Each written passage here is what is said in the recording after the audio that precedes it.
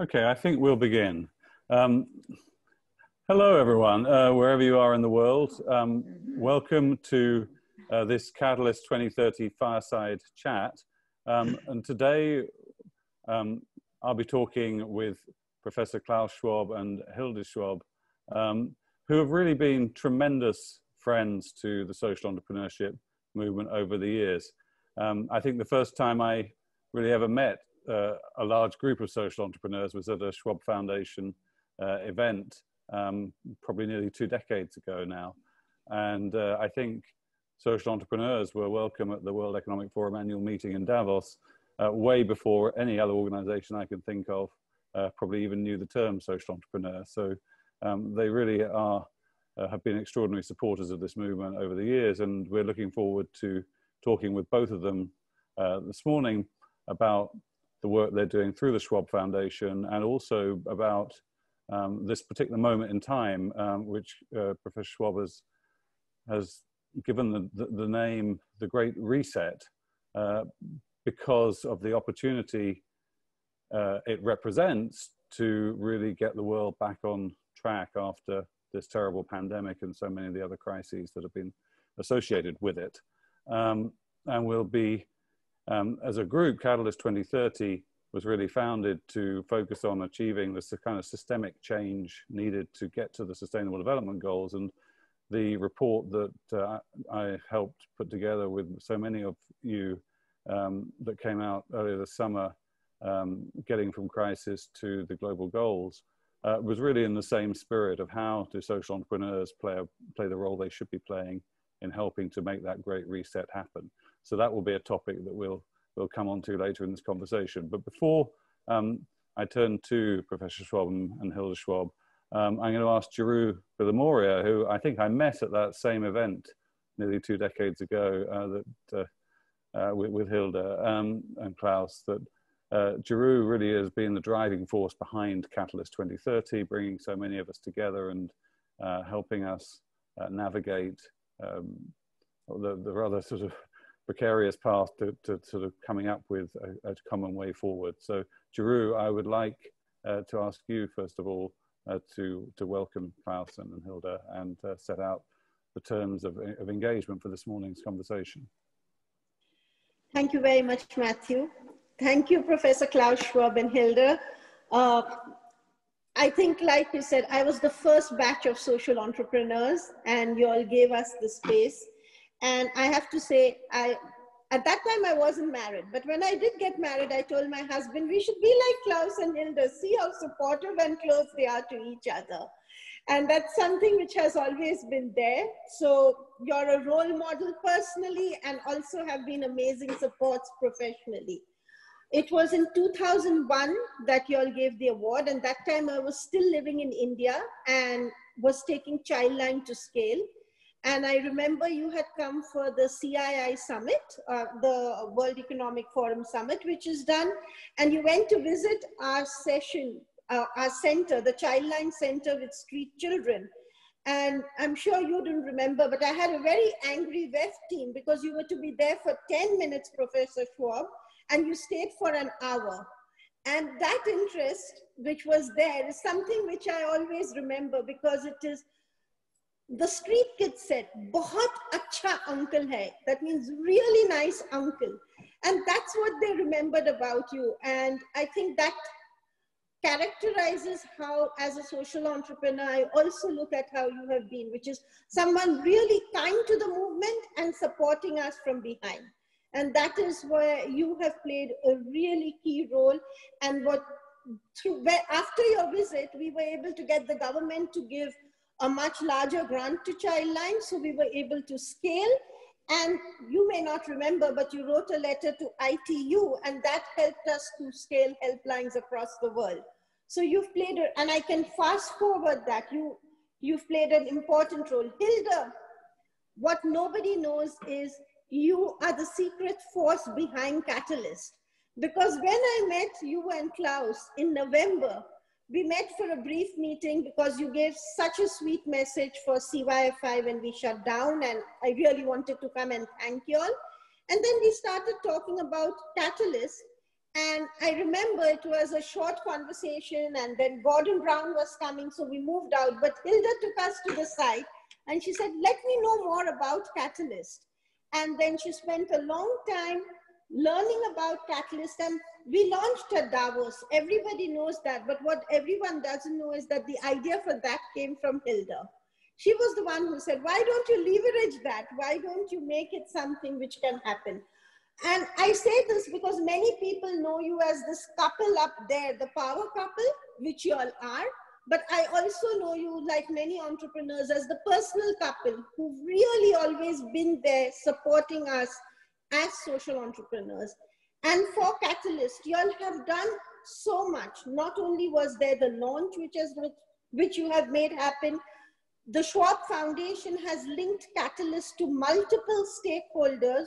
We are also the strategic partners in the COVID Alliance, which you all launched at the foundation.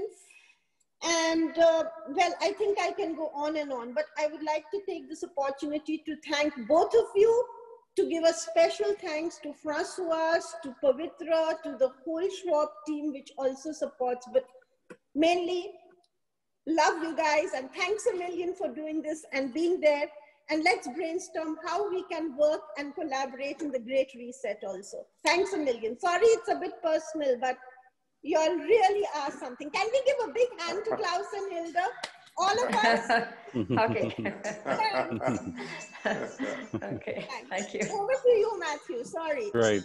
Well, thank you, Jeru. And just briefly on how this conversation will go. We're going to have a conversation, the three of us, for probably 25 minutes to half an hour. And then I'll turn to questions. We would ask that questions be submitted through the chat function at the bottom of the screen, and I will pick questions as they come in, and I'll try and be as as broad as I can in terms of selecting the questions, so we get a really good flavor of what's on people's minds. I wanted to start actually with Hilde and just ask, because Jeru mentions the encouragement that you gave to Catalyst 2030, but also I think so many social entrepreneurs who've been in the Schwab Foundation have found your quiet words of encouragement extremely helpful. And I just thought it'd be useful, before we turn to these huge challenges of the Great Reset, to get a sense from you as to how you got started on the foundation, and where the foundation is heading at the moment, where you see your priorities. Thank you, Matthew, and thank you, Jeru. Thank you. Too much, because you were really you are the driving force. But I must say, when you talked to me about the Catalyst and about what you were aspiring to, I thought it was a fabulous idea, because we need this kind of collaboration very much so, and we will hear more about it. And to Matthew, congratulations for the report. I really went through it during the weekend, and I was amazed about the depths of the report and all the questions you asked, and really fantastic. About the Schwab Foundation, I mean, I see so many friends on the screen here. You all know, you have heard that before, but just quickly for the ones who don't know us well, we created the Schwab Foundation in about more than 20 years ago, and the history behind was that I thought we should include into the World Economic Forum's decision makers group. We should include people who work on the ground and who are really occupied in our daily lives to make the life of the people on the ground better, to eradicate poverty, and to improve healthcare and so on, and to give them a platform at the table of the World Economic Forum. And that's how it came, that we had started to organize an award selection. We had every year about 20 awardees or more, people from all over the world. We made due diligence, who would answer the questions. They selected the criteria we had set up. At that time, it was innovation, financial sustainability, and so on. And so that's how you came all to this network. But in the meantime, of course, we We are still selecting about 20 awardees, and the group must be diverse, inclusive, and representative.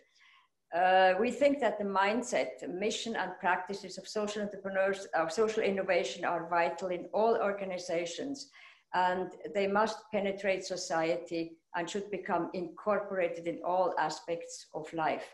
And that's why we have extended our community by integrating three more categories of social entrepreneurs, meaning corporate social intrapreneurs who are leaders inside a company, like Harald Nusser, who I see here, who are inside a company that address societal and environmental challenges. And another category, the second one, will be public social entrepreneurs, government leaders, or leaders in international organizations. And the third category we included are social innovation thought leaders, who are experts and academics, recognized and respected. And this is, so we have this year, of course, we have again 20 social awardees that we have selected, and we will present them during the Sustainable Development Impact Summit of the World Economic Forum on the 22nd of September, virtually, of course, like everything has to be virtual now this year. Thank you very much, Hilde. And I think that move to the corporate entrepreneurship as well, that new angle in particular is so vital at this time when so many, we're asking much more of companies than have ever been asked before. And often they haven't really championed that kind of leader internally, and they need to come to the fore. Klaus, Professor Schwab, I wanted to turn to you. And I suppose the first thought I have is that, you know, this really is a moment where your time has come. This has been your whole life, has been focusing on private sector solutions to some of the big global challenges, and particularly how the stakeholder capitalism needs to be at the forefront. And yet there's this sort of tremendous urgency of this moment. And I wonder, as you've coined this phrase, the Great Reset, you know, why you've used that particular phrase, and how you feel things are going so far in trying to make the most of this, what could be, as you say, a narrow window of opportunity to reset the world. Thank you very much, Matthew. And it's such a pleasure to see many familiar faces here on the screen. To respond to your question, when we look back at the annual meeting of the World Economic Forum in Davos this year, we had as a theme stakeholders for an inclusive and sustainable world, for a cohesive and sustainable world, which means we expressed already the concern, and we did it over so many years already, that our system, as we see it at the moment, is not fit for purpose to get higher inclusivity and to get higher sustainability, which we absolutely have we have to ensure a higher degree of inclusiveness and a higher degree of sustainability. Otherwise, we will go into a vicious circle. Now the virus and the pandemic has brought to the fore how much there is a need really to make this world more inclusive, more sustainable, but I would add also more resilient. I think this is an additional dimension which we have to add. So time is running out. I mean, I could give you so many examples of what is wrong in the world. I'm not believing in a complete systems change. I'm just coming out of an interview, and people ask me whether I'm arguing for systems change. No, I'm arguing for systems improvement, because for me, entrepreneurship is key. It's entrepreneurship which creates economic wealth, and in such a way creates social progress. But entrepreneurship has to be in the center, but entrepreneurship has to be much more directed. And here, of course, the government comes in towards what I said, a more resilient, more sustainable, more cohesive world. And that's the reason why we feel that the system needs a reset. And I have published this book, and I just looked, it's among the bestsellers now on Kindle, and it's just an analysis of the situation. Now we have to create the solutions. And the next annual meeting of the World Economic Forum will be very much devoted to this great reset. And actually, the next annual meeting of the World Economic Forum will consist of two parts.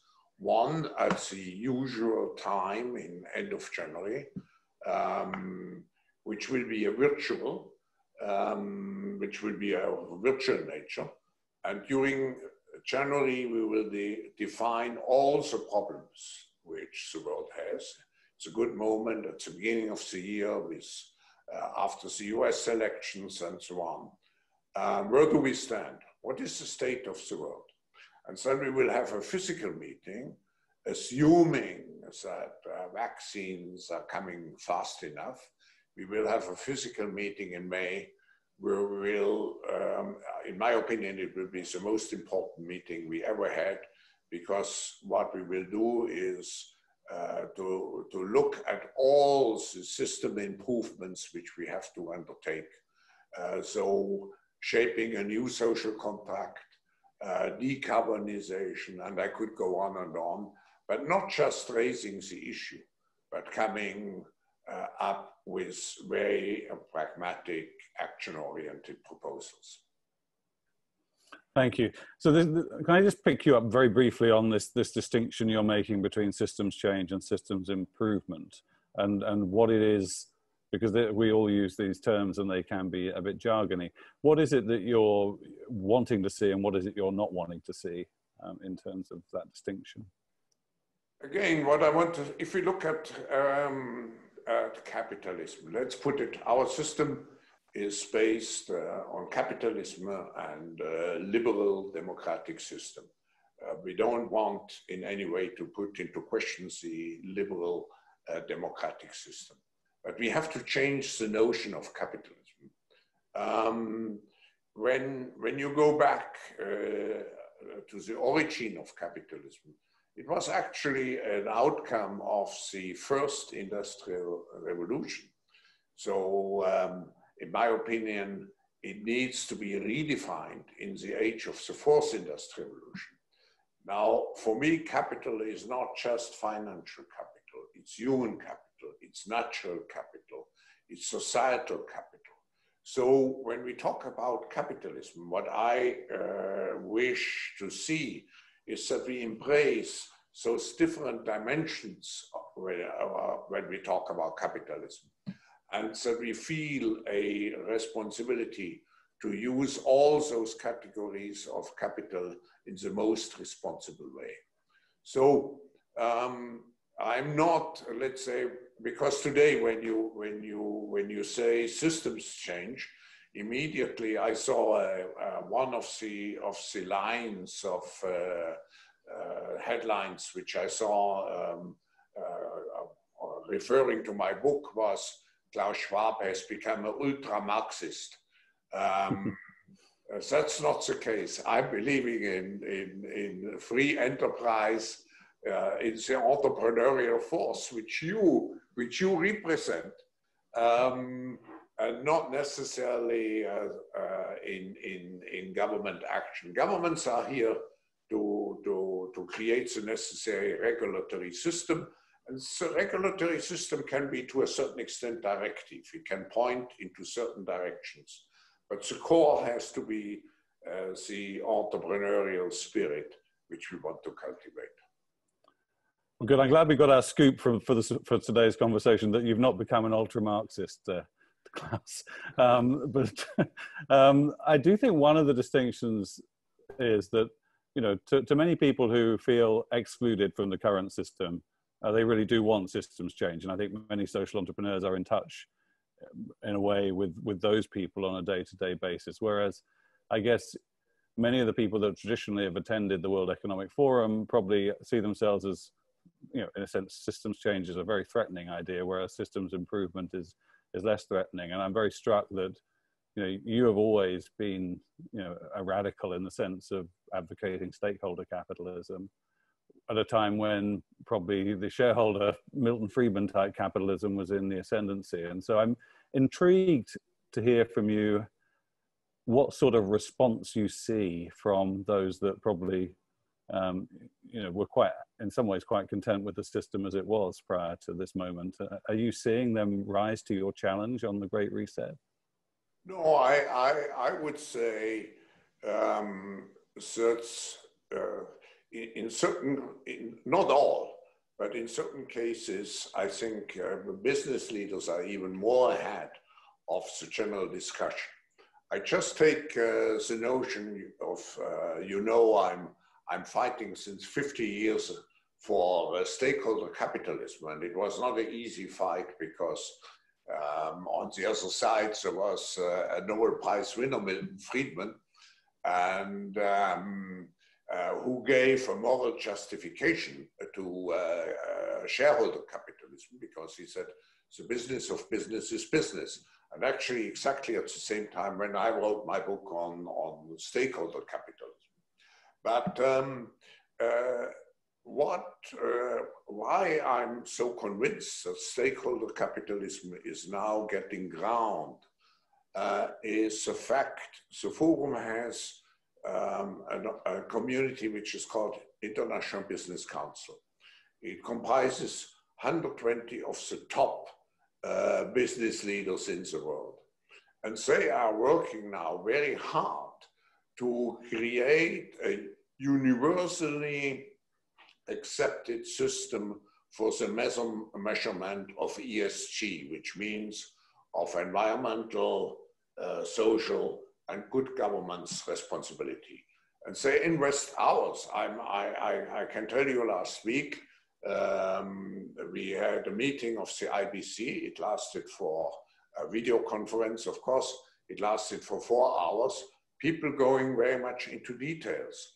And what is interesting, Matthew, now the fight, let's say, against stakeholder capitalism is not so much coming from business leaders. Of course, there are still a number of business leaders, but it's academics, it's media leaders. And you may have followed my let's say, discourse, which I had with one of the articles in Financial Times, where I from more an academic, where I published afterwards a letter in Financial Times, just reminding everybody that a business unit is not just an economic unit, but it's a social organism.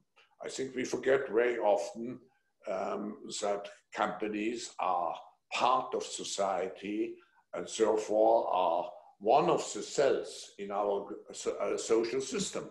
And therefore, they have not only, let's say, material responsibilities, but they have also responsibilities towards society and towards each of the stakeholders. Yeah, thank you. Hilde, can I turn to you?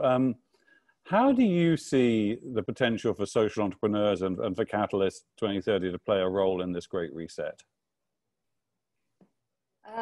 I think there's a big role to play, a big role, because social entrepreneurs are innovators. They are looking ahead. and they are particularly confronted with in a very practical way with daily problems. And so I think they should absolutely be integrated into all aspects of the Great Reset, because we have to start with many different kinds of things to restart. It's health, it's education, it's agricultural development, it's all these factors where you are working in your daily life.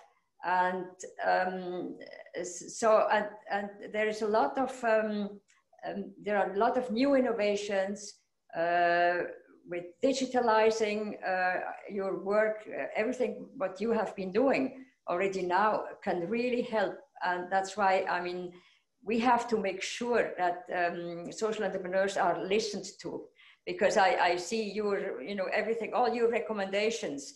It goes in the same sense as our COVID-19 response, the alliance we created and the action agenda. We are very complementary in what we ask from governments, from business leaders, from society. So we really have to make sure that we are not only listened to, but that action is followed. Thank you, Klaus. You know, I think one of the themes of the Catalyst 2030 report very much was, you know, that social entrepreneurs need to get a seat at the table, and particularly that whatever you want to call it, social systems change or systems improvement requires co-creation. It requires us to find a way that we can meld top down and bottom up in a way that I think the world, though it's talked a lot about multi-stakeholder approaches, hasn't yet figured out how to do. What thoughts do you have about how we can better integrate the bottom up and the top down and make sure that all the voices that need to be heard are getting heard? There is a certain danger at this moment, because it's very clear that in the crisis, in the pandemic, governments had to take on a much stronger role. So we have to make sure that governments, let's say, prevent the system from a collapse at the moment. But when we want to improve the system, we have to make sure that we do not look just at governments, because the world is so complex.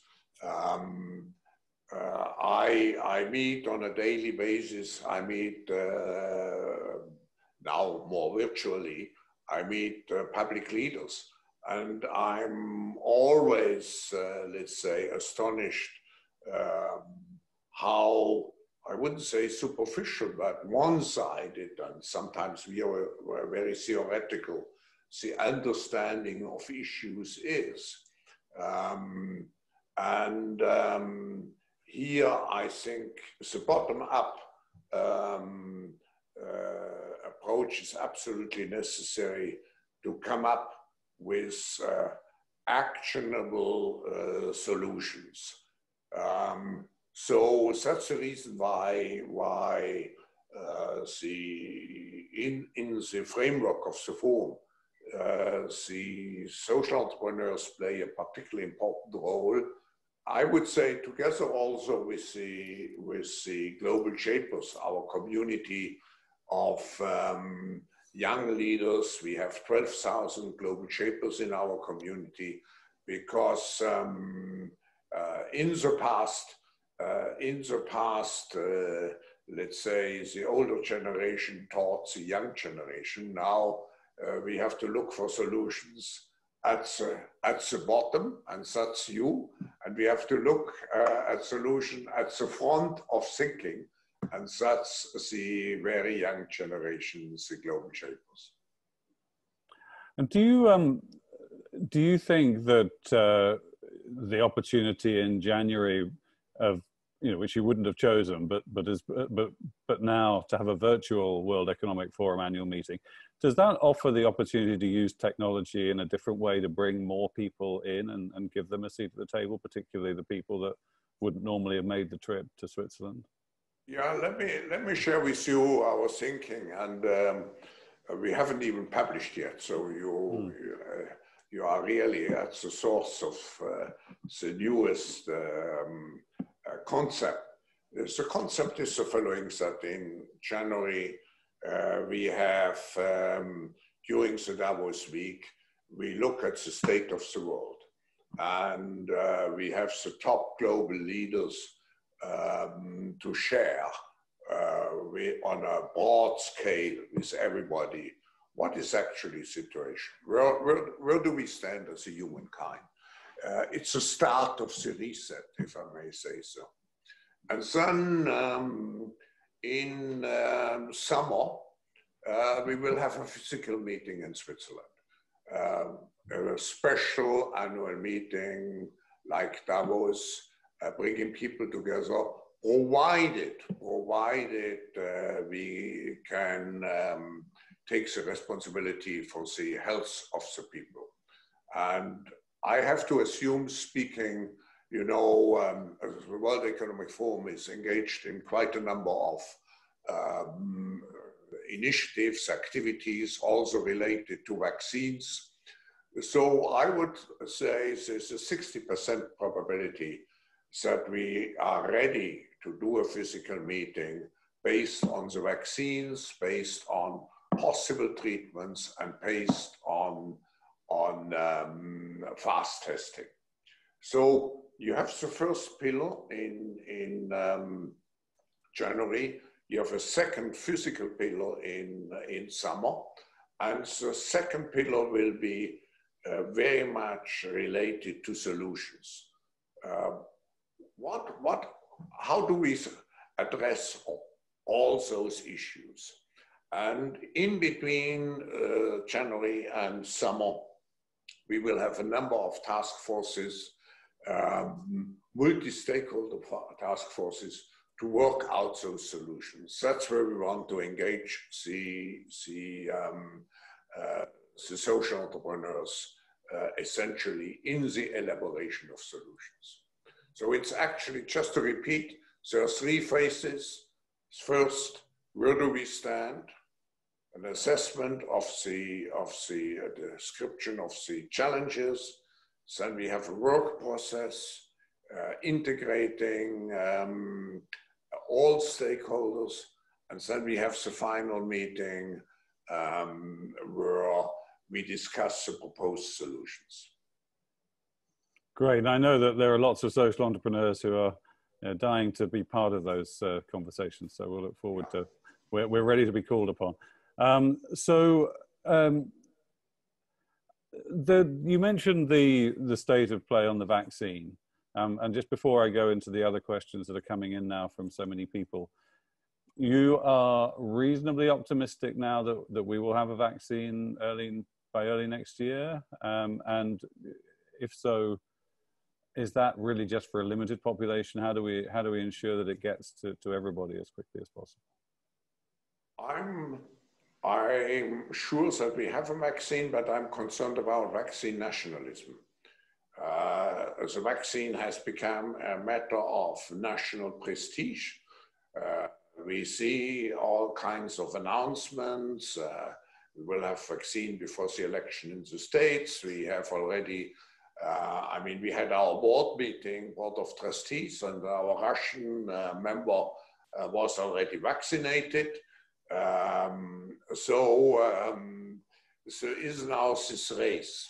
Now we know it's not just to have a vaccine and to have a vaccine which is well tested, but to have the production facilities in place and to have the distribution facilities in place. And we are very concerned in the forum with a particular aspect of the distribution, even if we work together with Gavi, because you may have quite a number of issues, even if you have enough vaccines. Do you have to have a second dose? Do you have to keep the vaccines in a refrigerated form? and so on and so on. So I think one of the big challenges next year will be to fight vaccine nationalism. Thank you. We have a question from Maria Rubio, which is the economic situation is going to be an emergency for a long time. And there's a real question about how much government debt can grow. And I guess in that situation, how worried are you that instead of getting the kind of stakeholder capitalism that we should get, that in fact there's a greater concentration in, you know, the sort of profit-obsessed capitalism and too much money staying away from the sectors where it's most needed? No, it's a good question. How can you engage people into a fundamental discussion about the future when they are suffering from an immediate crisis? And I'm very worried that we haven't seen yet the full effects of the economic consequences of this crisis. And even if we are able to come out in a, let's say, in a not too catastrophic way, but at the end of the crisis, we will see the disparities even increase. I mean, if I look at the statistics, we see now countries where the estimate of GDP loss this year goes down to 10–12%. I think 12% is the highest what I have seen. And then we have on the other side, we have countries which do relatively well. Of course, China, with even an economic growth, I think estimated at 0.3% this year. But this will increase the disparity because on a national level. So take Brazil or some of the Latin American countries losing up to 10% of GDP. And then inside the country, you have the people who let's say, particularly those who have the assets. As you know, you are more an expert with asset inflation. So wealth will increase, and you have those on the other hand where, let's say, with the disposable income, if it's still available, will shrink. So I'm very concerned, and in my book, I think I gave a good analysis of the situation, but we do not have the answer yet. Just take, for example, long-term, and the answers which we have an effect only longer term. We need a reform of our social contract. We need a reform of our tax systems. We need a reform of our educational system to give everybody a fair chance for equality. But all those measures are effective only in the medium and long term. Yeah. Hilde, as you talk to social entrepreneurs, as they face up to the immediate challenge of COVID and also the Great Reset, what do you hear from them about what they most need in order to be able to have the impact that they potentially could have? Well, I think well, you should ask them. You should not ask the ones who are here now. But what I think is they really need people who, from government and also companies, other institutions who listen to them and who try to understand what they are going through, because many of them have had to give up what their profession was, like teaching or like, you know, providing health. They have to feed the people in their environment, and distribute milk, for instance. I mean, this, because the situation was so dire for all the people they serve.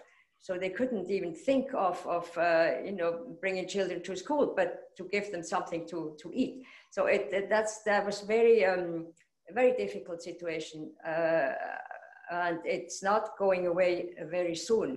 So I think also financing the social entrepreneurs needs maybe a different approach, so that they can get easier access to finance and so on. So that's probably one of the most important things. Yes, I want to pick up on that point with you, Klaus. I mean, it does seem that one of the big challenges, and it was a challenge when I wrote about it in Philanthropic Capitalism, it's been a challenge over the years, is, you know, there's lots of social entrepreneurs with great ideas that are making a difference on the ground, but getting a significant shift in how those ideas are financed and taken to scale seems to be a perennial problem. What can we do to change the financing, the way the world finances solving problems? I would say we see some progress. I mean, impact investing has now become a very strong part of the financial system. Now, one of the issues is in impact investing that the investors usually think if they do impact investing on a relatively large scale, and social entrepreneurs are working somewhere hidden in Africa or wherever it is, and may not get the attention. So we have to find mechanisms to match, let's say, micro activities much more with available finance. One, just to add to what you asked before, Hilde, one thing we have to look at and we have to work together. Many governments have now governmental programs to support medium-sized and small enterprises, and social entrepreneurs, because they are individuals, are very often left out of the system. So we have to make sure that and we are also working for that social entrepreneurs are integrated into those government-assisted programs. So we're talking a lot about climate change, about circular economy, about sustainability. We've got a question from Luis Camargo. How do you see that we can accelerate the transition towards regenerative economics and the transfer of individual well-being driven approaches, you know, to a focus on collective well-being and a more holistic approach? I think it's a question of mindset. It's not just a technical question where of course you have technical means to accelerate, like the whole improvement of the system, like internalization of external costs and so on, carbon prices, which really correspond to the damage carbon is doing. But it goes beyond. I think it's change of our mindset. And Hilde and I, we called, we had last week on Friday, we had a very interesting meeting. We put together 20 of the best philosophers in the world and asked them, what is actually the narrative? Because we need a new societal narrative. If we do not have such a narrative, we always are stuck in technological responses or on a mini level. We don't solve the problem as such. So I have to be frank. We couldn't we couldn't solve the question. Maybe the best which we found is when we look at the narrative for society of tomorrow. If I go back to the first industrial revolution,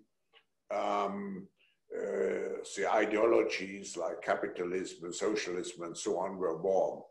And actually before capitalism, and one of the consequences was that people started to define purpose of life in terms of what positions they have in the professional life and how they consume.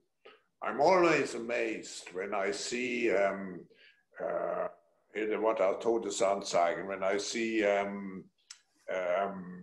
when someone dies, that you see the announcement, you see the profession below, as if the profession would have been the most important thing in life.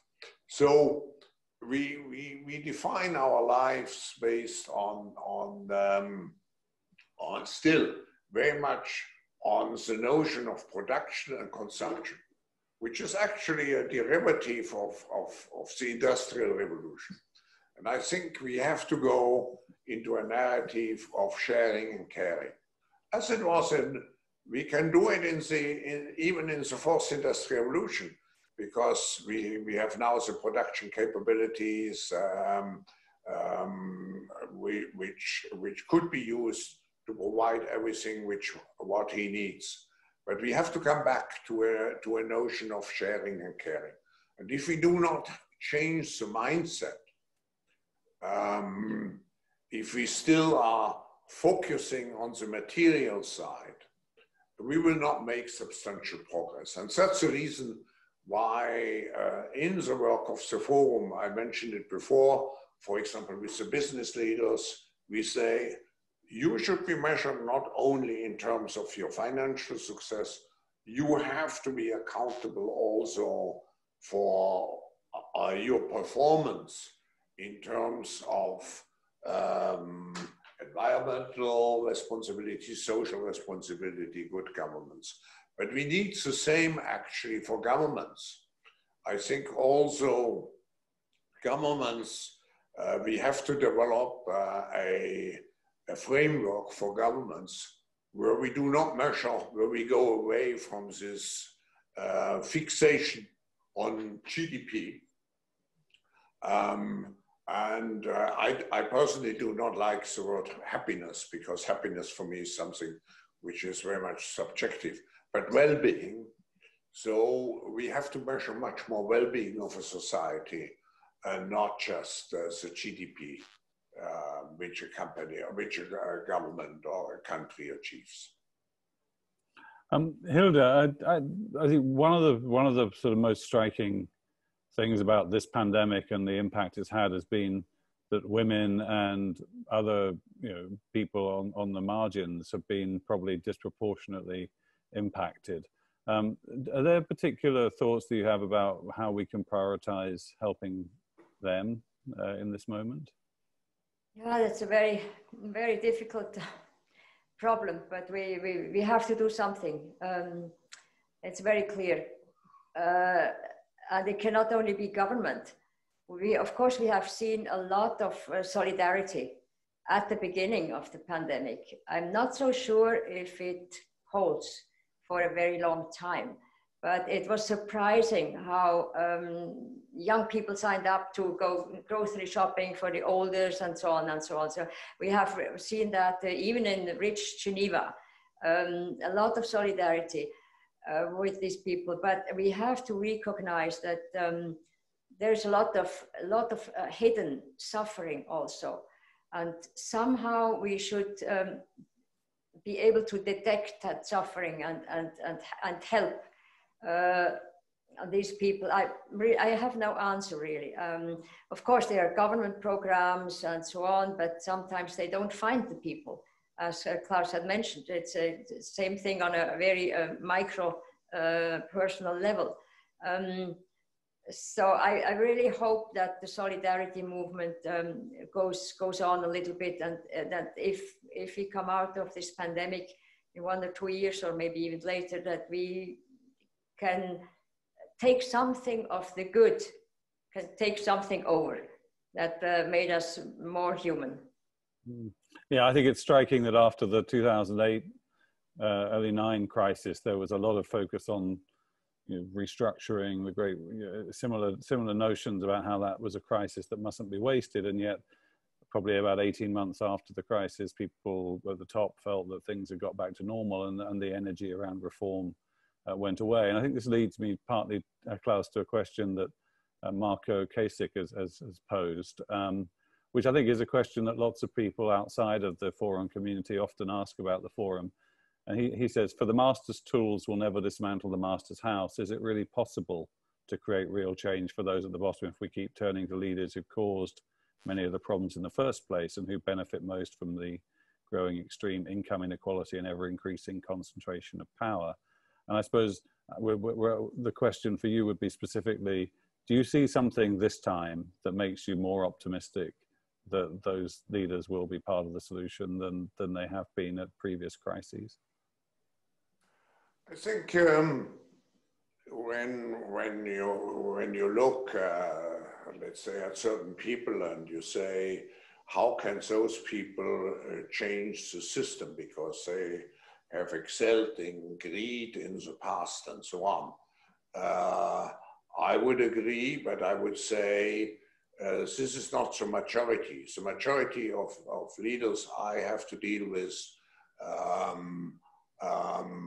are really aware of the social responsibility. Let's not forget, first they are tied in. What do you do? What do you do if you are a business leader and you have a responsibility and you are under pressure of a hedge fund, which forces you to produce short-term results? You can resign, and then your successor will be even more compliant. So I come back. It's the system which also shapes the behavior of people. So you have to integrate everybody. You have to integrate the present leaders, but you have to make sure that the other stakeholders, and that's the philosophy of the forum, that social entrepreneurs, our NGO community and so on, are integrated into the process of systems improvement. So we have to give a voice to those who may be not sufficiently heard, who certainly are not sufficiently heard, but you cannot deny that those who have responsibility today are not, you cannot argue that those who have the responsibility today should be completely excluded from defining. This is unrealistic to define the system of tomorrow. And we have a question about taxation, and particularly taxation of the rich and a better taxation of business. Is reform of that tax system so that business and the wealthy are paying a bigger part of the cost of solving some of these challenges? Is that something the forum supports? Yes, and you saw it in my book. I'm arguing for a change, but again, people have a fixation, or some people have a fixation on certain aspects of the tax system. I think we need not just, we in Geneva, you may be surprised, we in Geneva, we have a wealth tax. But it is the system as a whole.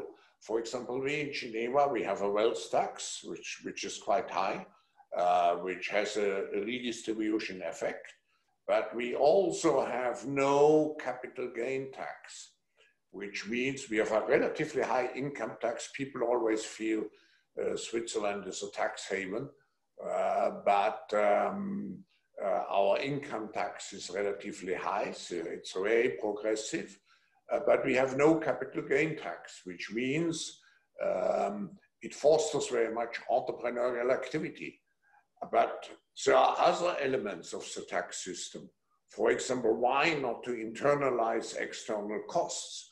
And we should probably move much more from taxing labor to taxing, let's say, an irresponsible environmental behavior. So to a much more green tax instead of a labor tax. So those are all, let's say, elements of the Great Reset which we have to aim for. And it will be not easy because for two reasons. First, people usually concentrate and focus only on one dimension of the system. And second, of course, you have many entrenched interests to maintain the status quo. Well, this has been a fascinating conversation, and I'm aware that there are so many questions we haven't been able to come to, and our hour is almost up. And I wanted to hand over to Giroux to ask a final question and to thank you. But Tracy Chambers also poses a question, which is, if for both of you, if you were a genie that had 3 wishes you could grant the world, what would they be? And maybe we'll just limit it to 1 wish each before I hand back to Giroux. Hilde, what would your 1 wish be for us to prioritize? And maybe for a wish for something to change this coming year. One thing you would like to see change. Yeah, as I mentioned before, I think what I wish would change when we come back to more or less normal. We will never come back to normal, but I would really like to that people remember how it was in March and in April, where the situation was very dire throughout the world, in every country, and there was no solution in sight. Everything was closed, and I wish that people remember that moment, because that was something where you had to start thinking about the real values in life, what matters to you, how you would go about if you were really in a very difficult situation. So that's what I wish for everyone. And Klaus? My wish is, I was very much preoccupied the last days or the last weekend to define the values of the forum. And of course, they represent also the values I try to strive for. And institutionally, of course, we have the values of independence and impartiality and intellectual and moral integrity. But what values do we stand for? And I would say 3 values. The first one is truth. The values are truth, trust, and service. Truth, I think in a world of fake news, we always have to see where is the truth. And sometimes we discover the truth only through dialogue. Second, trust. Trust is only earned if you are if you cultivate trustworthiness. And